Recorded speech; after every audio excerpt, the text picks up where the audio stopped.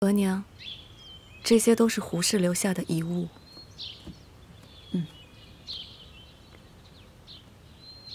好好照顾自己。快回去吧。儿臣先告退了。于妃娘娘拿来了几件胡哥哥的遗物，其中有一样不妥，微臣带来给您看看。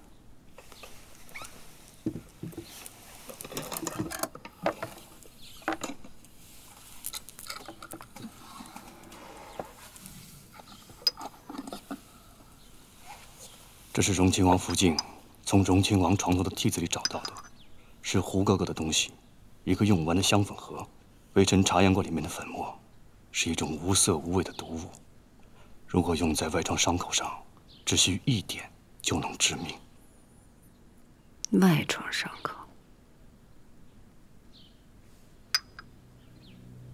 外创伤口。那时候永琪的腹股局已经溃烂，难道这是胡云角用在永琪身上的？永琪并不是病死那么简单。可是荣亲王红逝世，微臣在侧，荣亲王并无中毒迹象。平白无故的，谁会放这些东西在永琪的床头啊？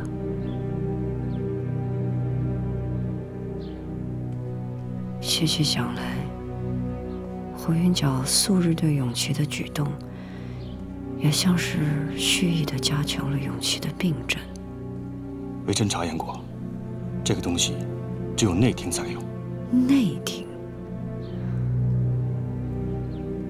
胡云角时常到宫里给海兰请安，但往往做做便走，倒是在宫里会待上半日。原来他在宫里真的跟人有往来。他们针对的不只是我，还有永琪，或许还会有永琪。娘娘怎么可能这么厉害？娘娘，让微臣给您看看吧。来。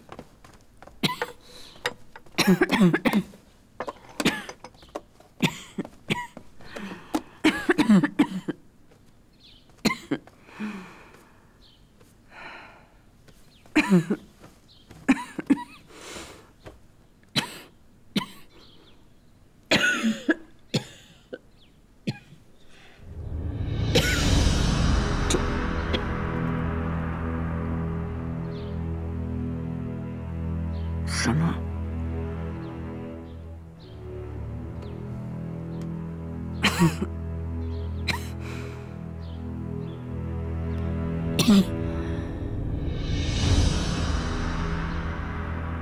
有话便说。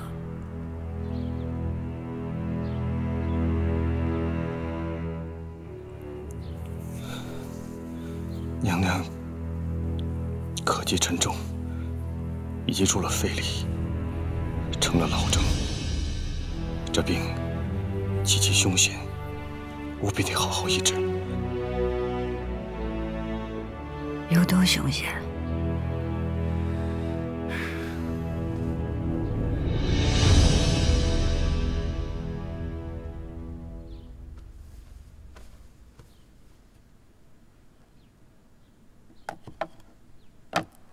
你就告诉我，我还能活多久？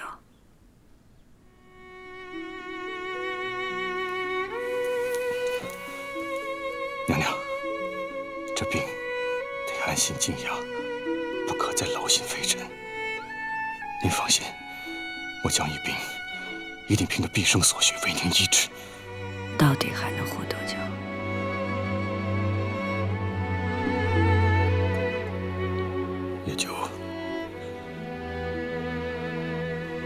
也就3、4个月吧。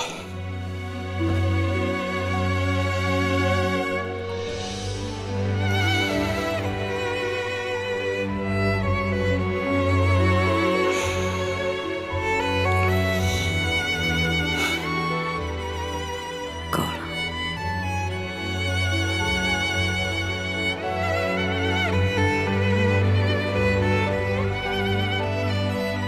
江玉斌。你知道我有务必要做的事。如果你真的是对我用心，就按我吩咐的做。娘娘放心，微臣一定尽力，荣耀帮娘娘调出精神。好，你们两个都不准对旁人说我的病症，只需告诉他们，我是伤心抱病。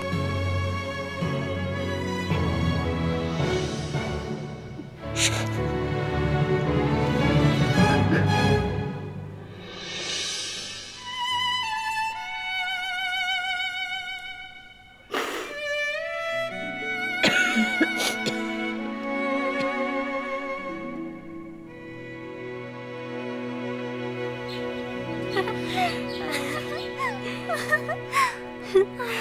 快看看，这孩子一看就有福气啊！恭喜姐姐如皇上所愿生下皇子。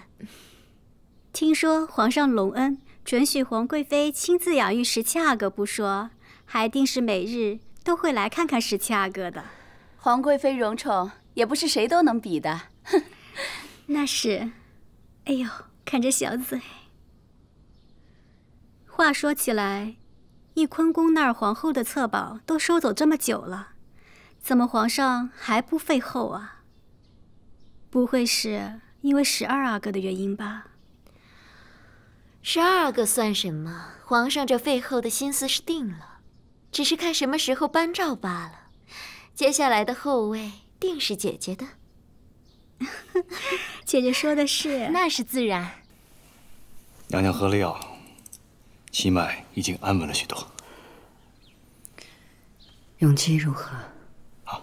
微臣给12阿哥诊过脉，并无异样，只是过于思念娘娘，稍微有些兴趣郁结而已。可娘娘说过，荣亲王已薨，他定会对12阿哥下手。脉象上无异样，可不知道他暗地里会做些什么。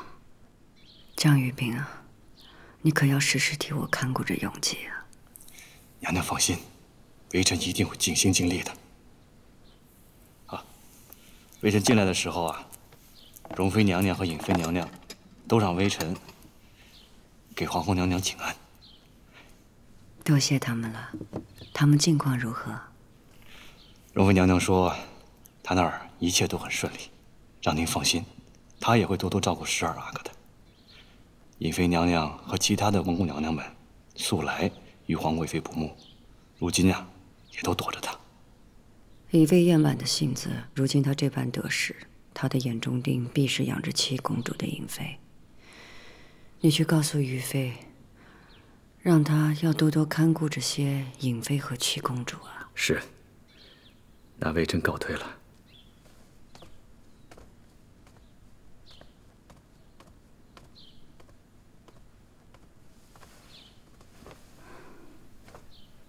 娘娘，姜太医是心灵圣手，他说12阿哥无恙，那定当是无恙的。他跟容妃也会尽全力看顾好12阿哥的。而且现在12阿哥又常在皇上身边，您暂且可以放宽些些。母子连心，我是心里不安呢。更何况魏延婉心机深沉，让人防不胜防。